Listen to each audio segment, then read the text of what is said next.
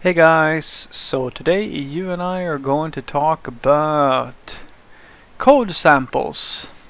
So let's get into it.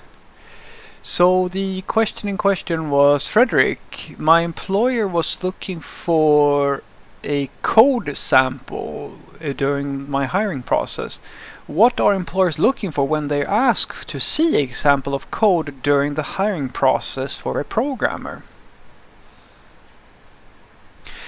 So it depends a little bit on the company and the interviewer and so forth, because usually people look for slightly different things, but the heart and soul of what people are looking for or employers are looking for when they want to see a code sample is uh, how do you think about coding, or rather like the code that you write. If it's like just a basic coding test, I just want to make you usually just want to make sure that the person knows how to write some type of software, and then you'd have someone evaluate the code test. But if they are looking for to see a code sample like a portfolio or something, it's really down to a gut feeling mostly. They want to see, is this a serious software developer? Do they have like passion projects or things like that? Because the main blocks of what makes an attractive hire for any software company is, number one, hard technical skills, and then the other part is soft skills and personal drive and passion and all these softer like personality types of things really.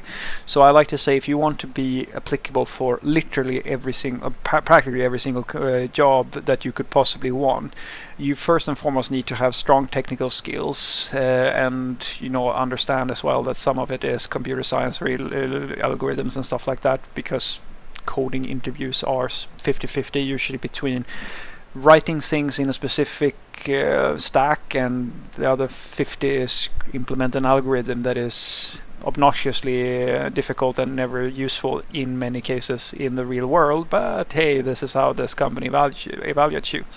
And the last part is the soft skills, like the personal drive, motivation and so forth, because literally every single software company in the world is looking for high skill, passionate, sociable software developers. They are the gems of the industry, and this is the gold standard. If the gold standard for CVs is experience, the gold standards for candidates that you want to hire are that type of archetype of person, usually almost all the time.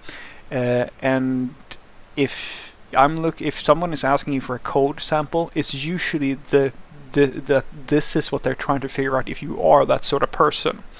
Because the code samples as part of the coding interview, well, then it's usually, as I said, it's more about figuring out the skill part. And if it's the portfolio thing, it's usually very difficult to just look at the portfolio and say, hey, this person is really good or really bad. It's more about figuring out, do you have the personality type? Because the popular thing, of course, is that, well, I suppose in a sense I blame the tech industry for this, because the purebred IT companies have built up this, for some companies, sort of expectation that all software developer has to be these like passionate super developers who code in their spare time all the time, and they do it more for fun. And then some companies even go as far to say, oh no, we don't want you to work here just for the money. And I kind of go, okay, great, then I hope that you don't have that attitude towards people who are really good. Because you see, the argument about, oh, you shouldn't want this job just for money, is sort of like you saying, well, you shouldn't just want to hire me because I'm cheap.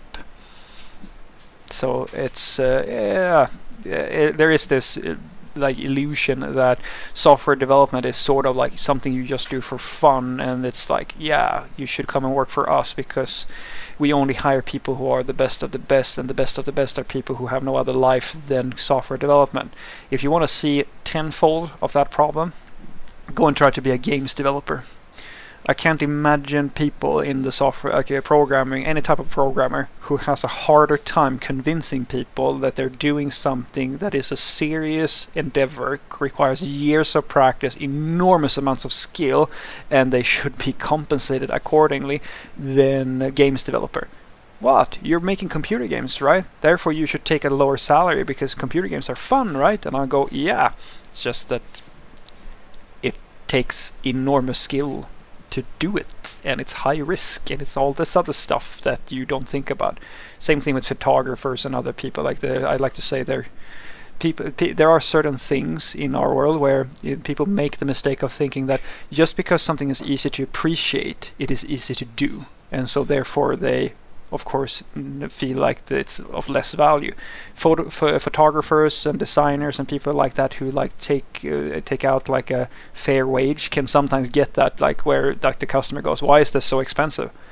Well, because I had to, travel a great distance, go to like a mountain or whatever to take that very nice and or like nature picture that I took for your magazine or whatever. That's why, because like the traveling costs this amount, and then it's my work hours on top of that. It's, I didn't just pull this from Instagram. You idiot. Anywho, so what I want you to take away from this is that usually when people ask you for code samples, it's one of two things. Either it's like a code test type of thing where like they want you to send like some sample project or something, and that is where they usually inspect the code and just to check out like what is your coding pattern. It's more common that you get a code test from like a prepared thing, right? Because they want to be fair about it. But that's usually more about just figuring out, okay, do you seem to know how to write software in a clean, effective way? If it's on the other hand a code sample where they just want you to show off some portfolio stuff, it's more really about trying to figure out, do you have passion projects? What's the complexity of those passion projects? Like what have you built, so forth. So you have, it's more the fluffy stuff, if that makes sense, because as I said, most companies have this idea that the best of the best software developers are like, it's basically like being an artist, like all you do is paint, or all you do is to play on your guitar or something like that. This is of course a very bad illusion that is just that just hurts people. There is some truth to it in certain situations, but I can tell you from first-hand experience that the best software developers in the world, not all of them even have a GitHub account or like a portfolio or something like that, or something that you can show off. I mean, it's not really something that is the thing that determines whether you're good or bad.